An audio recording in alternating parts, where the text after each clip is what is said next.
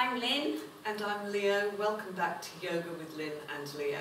And welcome to our sequence today. We're going to be working on a program for fighting infections. And we're going to do lots of rinsing out of those muscles. So we are in the middle of a cold snap in the UK. I don't know where you are, but there's a lot of people coming into classes at the moment with coughs, colds and tummy bugs as well. I'm finding students coming in with. Yeah, and of course you can do things as well off of the mat to help you. Using ginger is a fantastic thing. Most of you have probably heard of that, but ginger in water is a great drink. Ginger, water, turmeric as well to put into your food. These are all natural foods you can use, simple and cheap. Yeah, so turmeric is a really interesting one. It's anti-inflammatory, as many of you will know. You can now get it in root form. We used not to be able to buy that. You used to have to buy just dried ground turmeric, and you can now buy it in root form either on the internet or at your local farmer's market possibly, or a local market might sell it, or a health food store. Yeah, it's quite widely available. You do find shops that sell it. The one thing I will say is that if you are into your turmeric, which I am immensely, it stains. It stains your hands, so you end up with yellow fingers, so just be careful of that. Right. There's a small price to pay for good health. It is, it certainly is. Okay, so back with the task of working your body today, so hopefully you're on your mat. So standing Tadasana, take the weight back. So just ground yourself for a moment or two, scanning the body from the very base of the pose. So take the weight right back into the heels until you feel those legs going up. This is really important, these legs coming up. And there's a little bite in the lower abdomen which will encourage this lift all the way through the centre of the body. And open the chest, because of course we need to encourage the breath to be flowing through the body in a natural way, but also a good framework for your breath is important.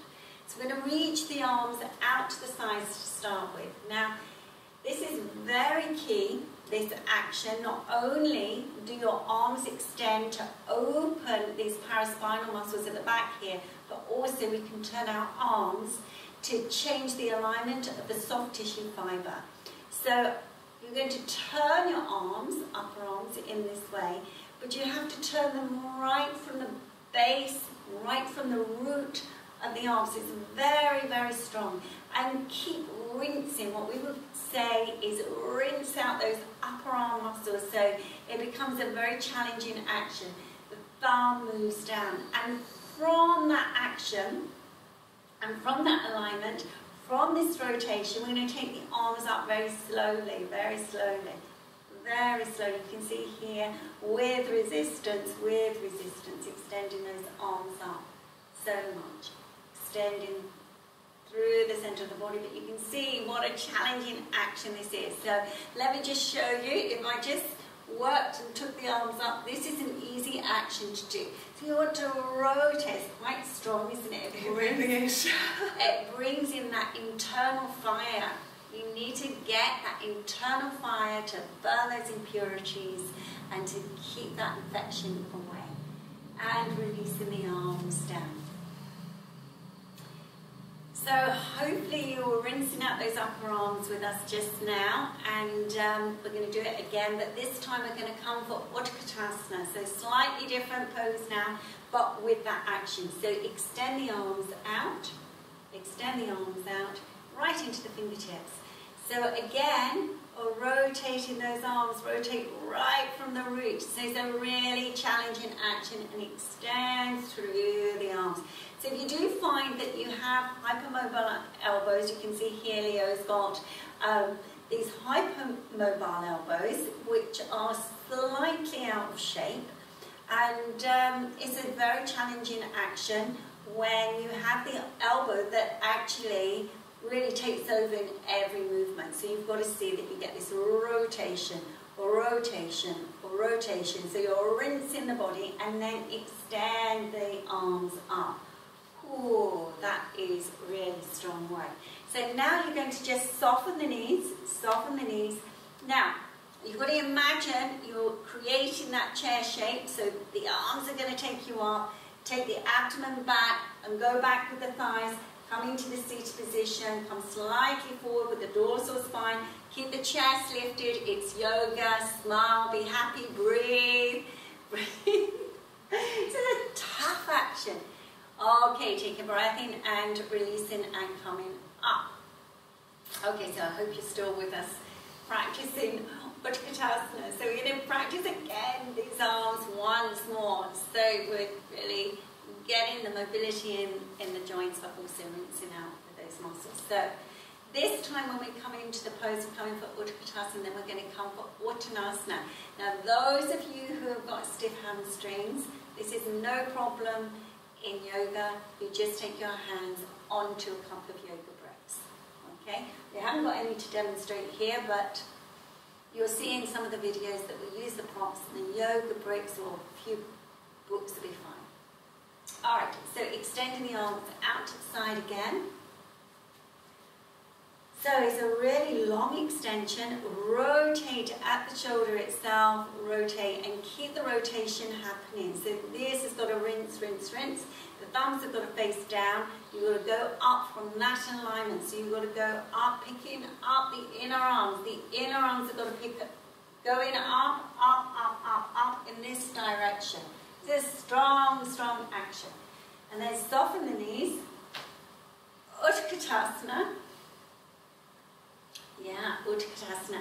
So come forward. So you've got to extend up through the sideways. All of this armpit chest has got to come forward, the arms up. Now, you're going to pick up the back creases, the buttock creases up as you go down into Uttanasana.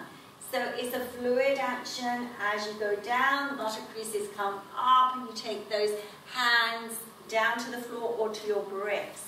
So be in this position, take your hands either to the bricks or to the floor and see that you resist that connection. So taking your fingers to the floor, lifting up through the abdomen, through the legs. All of this needs to be practiced. See that you get all of that length. And then see if you can flatten your hands either on the bricks or onto the floor and take the hands back nearer towards your feet, because Uttanasana is an extreme action, but it is this fold. So if it's difficult at this moment in time, don't worry, it will come with consistency. Just keep practicing. Okay, coming up out of the pose and standing up. So we're going to come for Trikonasana, and the reason why we're coming for this pose is that we rinse the leg out in a slightly different way, so we're opening the gateways of the body. So jump the legs apart for your Trikonasana. Remembering the arm action, so I'm going to get you to do this, I know, just once more. So get that rotation and turn the palms, turn the palms, turn the arms, everything turning, everything turning. And then you keep that rotation, but you only turn the palm down, so you get that action. Now turn the back foot in and the front leg out. So left foot in, right leg out and straighten. Now I'm just going to show you here on Leo that this wrapping action, come down to this level, there is a tendency to roll this way, and we want to open this gateway. It's a very important gateway. So we're going to soften the legs slightly and see that you get a little bit more rotation. And as you get that rotation, the muscle fibres have got to rinse this way from the inside to out. So there's a lot of emphasis there, and lift up through the centre of the body and then come into your Trikonasana action. Pull up through the centre of the body and come into Trikonasana. But keeping this rinsing action, the extension through the spine, front body to back body, on extended. Now from that action, from that rotation, you've got to see that the outer hip goes in and the whole of this sideways comes forward. It's got to come towards the inside of the thigh. You've got to get that rotation. Okay, take a breath in and come up. It's a very strong practice. Alright, so turning your left foot in, your right foot out, that's wrong. Right foot in, left foot out, and straighten the leg. And again, bend this front leg and see if you can encourage the groin to become soft. This rotation happening, rotating. And then see, can you straighten the leg? And then come into a Trikonasana action. So it's really important to rinse those thigh bones. Oh God, forget that bit. It's really important to rinse the thigh muscles so that you can get that connection with the thigh, and the opening of the gateway, the inner groins, is a very key action. Extending the arm up, and again remember, from that front leg you're going to move that front outer hip in, but also all of this waist has got to come round, it's got to come round, it's got to come round. And then taking a breath in and coming up, turning the feet to face forward, and then bringing the legs together. And standing Tadasana. And just recover for a few moments. So rolling your shoulders back and down, round into your legs, and lift out of the pelvis. So this lift out of the pelvis, this extension through the front body is really important. So you can get this in Tadasana, you can get this from Urdhva Hastasana, extending the arms up, and of course, when we start our back bend series shortly, then we'll be getting lots of extension through the front body. Okay, we're coming down to floor level now, and we're going to use the bolsters to start with.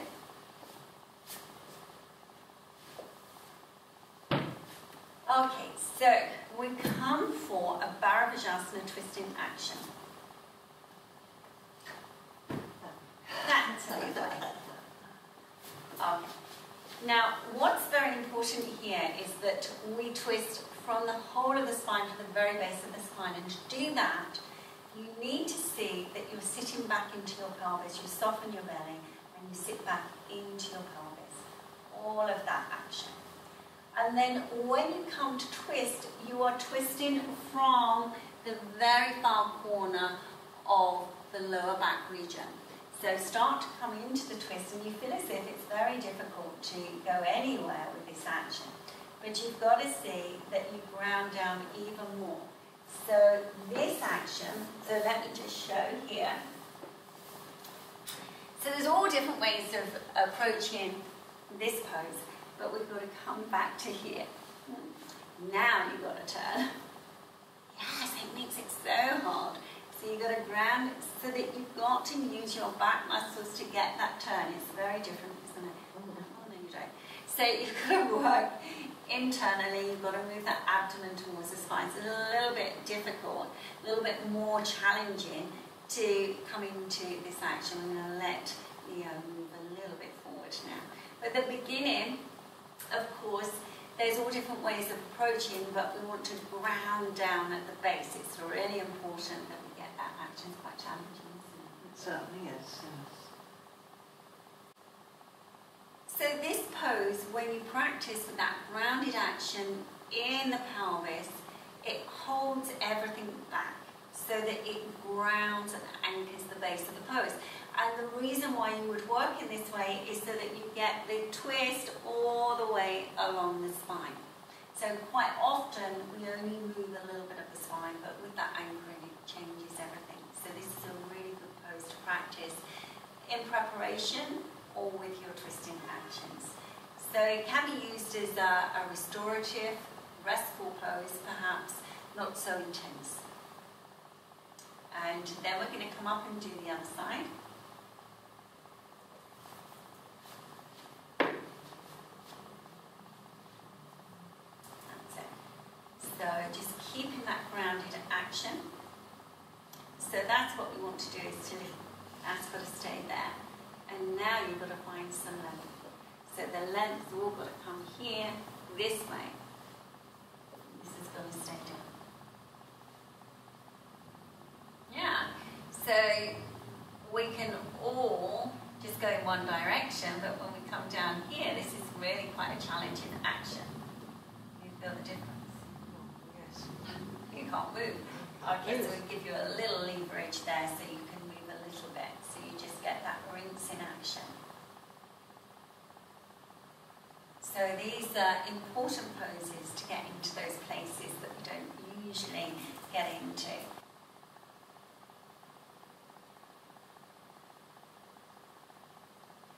So just letting the body completely rest down. So let the spine become weighted as you come into the twist. So it's passive but very active at the same time. So although you're on a nice bolster and a nice support, the action of the spine is fairly strong and intense.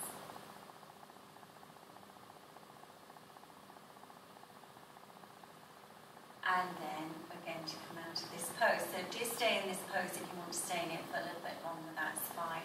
And then you can start the video again. Okay, so we're coming for Bharadvajasana twist.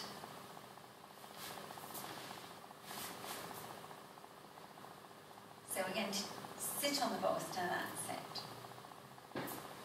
Yeah, that's it. Don't be surprised if these twists make you feel a little strange. They can make you feel a little nauseous. Yeah, they can do, because these are we're teaching them in a fairly intense way. So starting in Dandasana, lifting up, lifting through the centre of the body. Soften your knees and then take the legs to your left side. Now you can see the foot position. Most of you will be familiar with Bharadvajasana, but the top foot goes over the instep of the bottom foot. And when you come into this action, lifting up, you'll be able to see how important it is understanding the twist of the spine. So you have to imagine that your spine is the meridian line now, going all the way through the base of the body, all the way to the crown of the head. Then taking the left hand towards the outer right thigh and the back hand back, so the right hand back.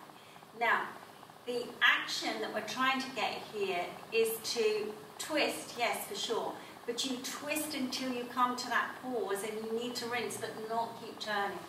So not to keep turning, but to see how much you can lift up through the centre of the spine. And then the whole of the right side of the spine needs to deepen its action. So you move in so strongly with this right side of the spine, and then you lengthen and broaden the left side. So you can feel the difference with the pose. So it's quite a strong action. It's one of my favourite twists. I really enjoy practicing this pose because it touches your spine in such a special way. So we're not coming into the full pose, but we're just showing a way of how to be very attentive to the spine and the rinsing action that is required. And releasing. Do you feel rinsed? I do. And lifting up, and then taking the legs to your right side. So the legs going to the right. So if you do have a problem with knees or it's difficult to sit, don't think that this is not for you. Yoga is too difficult. Always sit a little bit higher. We can always modify poses. Yoga is for everybody. Taking your right hand to the outer side of your left thigh and your left hand behind. And again, what we want to do is just turn. If you know that action, you see this. We have to see that we lift up through the centre of the spine. Remember what I was saying? Then the length of the spine helps you to extend and turn a little bit more. So you have to see that you move in with that left side of the spine, and the right side of the spine now comes to broaden. So you have to move more in, so the shoulder blade strongly in, move in, the spine deeply, try and find every single attachment to the spine as you start twisting and turning. you see that the twist comes a little easier. Turn is strong. So we haven't said much about the base of the pose, but the clue is in the preparation of that twist on the bolster. See that you're still grounding down in the base of the pose. The pelvic girdle has got to catch that soft tissue fibre. So it has to line that ball to keep you grounded and down. So see that the right buttock is not lifting and you're grounding down so strongly. And then releasing. Okay, good. Stretch and relax. And lifting up. So these are a few poses that are practiced with symmetry and alignment, which will help to rinse those muscles. We're going to come into a Shavasana action now with the bolster underneath the thighs. So taking the bolster underneath the thighs and then coming for the Shavasana. So this is just as important as the rinsing actions, because this in our sequencing becomes our meditation and our relaxation. So do feel free to practice some of these poses several times in the video and then come for your Shavasana. This is when we let go and relax and release. Just that releasing helps to maintain a softness in the body and to release the tension. It's such a key practice. So soften and release around the facial features, release around the mouth, throat, shoulders become weighted towards the floor. Remembering to rotate the arms this time to the floor so that the palms face up towards the ceiling. Just let the fingers slowly coil towards the thumb. Softening your abdomen and just become aware of your breath. Inhalation and exhalation.